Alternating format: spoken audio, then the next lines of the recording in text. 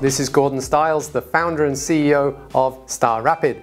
I've been involved in rapid prototyping and new product development for over 35 years, and I'm delighted to welcome you back to another exciting installment of Serious Engineering for Serious Engineers.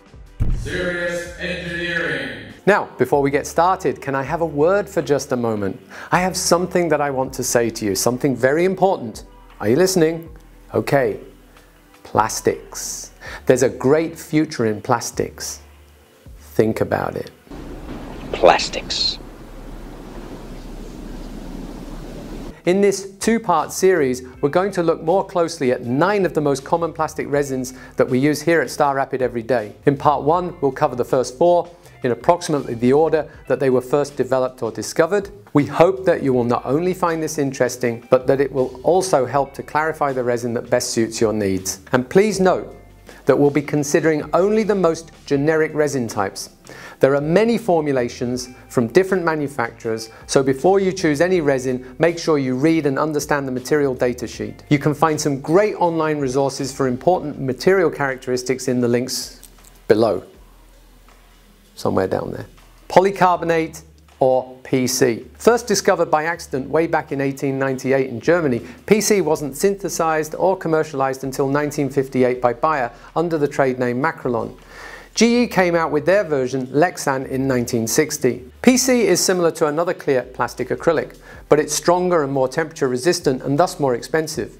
PC can be made as transparent as glass, and along with its high impact resistance, it's great for hockey rink windows, safety helmets, lenses, and compact discs. With the application of low heat, it can easily be bent or folded like sheet metal. PC is not great, however, for resisting solvents and oils, and most varieties are not food safe because they contain BPA. It also scratches easily, and so the surface needs a scratch resistant coating. Polyamide or PA or Nylon. Invented in 1938 by Dr. Wallace Carothers' team at DuPont, nylon was originally intended as a substitute for rayon or silk in the making of women's hosiery, which had become ever more fashionable and even necessary as hemlines got higher. In most every cabaret, from Dixie to Frisco Bay, they'll all. Silk at the time came mainly from Japan, but this supply became endangered because of World War II. Hugely successful, nylon was the first example of a truly engineered synthetic compound designed as the result of pure research rather than being accidentally discovered through experimentation. With the advent of World War II, nylon was used to make ropes, parachutes, nets and gas tanks, petrol tanks if you live in the UK, because of its durability and resistance to hydrocarbons. Nylon is strong, lightweight and heat resistant, and can be strengthened with the addition of glass fibers to make mechanical components that have good durability and low surface friction. And of course, nylon fabric is still very common in outerwear. However, nylon does absorb water over time, and it's not resistant to strong acids or bases. ABS. ABS or Acrylonitrile Butadiene Styrene, try saying that 5 times after you've had a few pints. Well, well, well. How the turntables. This very useful plastic was introduced by Borg Warner in 1954. It's stronger than nylon, easy to mold and more impact resistant, so it's considered an engineering grade plastic. You'll find ABS in gears, shafts and other light-duty mechanical components. It's also a good insulator for electrical connectors.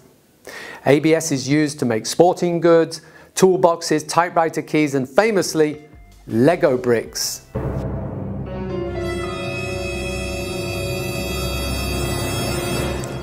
Ouch! Aha! Additionally, ABS is sometimes combined with PC, polycarbonate, to make PC-ABS, which improves overall strength and enhances moldability while maintaining tight molding tolerances. One potential drawback is low UV resistance, which in fact caused one of the biggest automotive recalls in history in the 1990s due to faulty seatbelt actuators. And it can burst into flames if you give it a dirty look. Polyethylene, or PE. Another accidental discovery.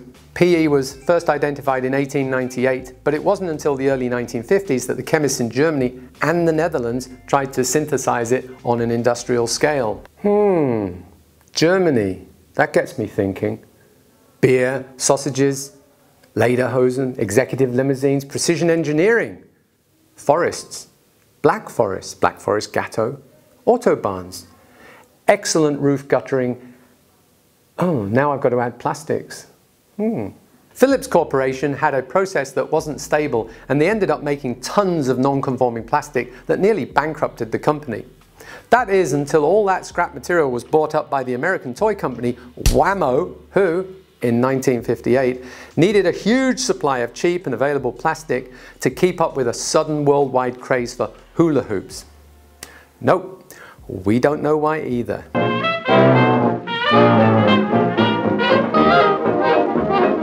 Now, PE in various formulations is the single most common plastic in the world. It's found in numerous food containers and packaging, plastic bags and shrink wrap, and even gears and bearings. PE is flexible, versatile, tough and chemical resistant.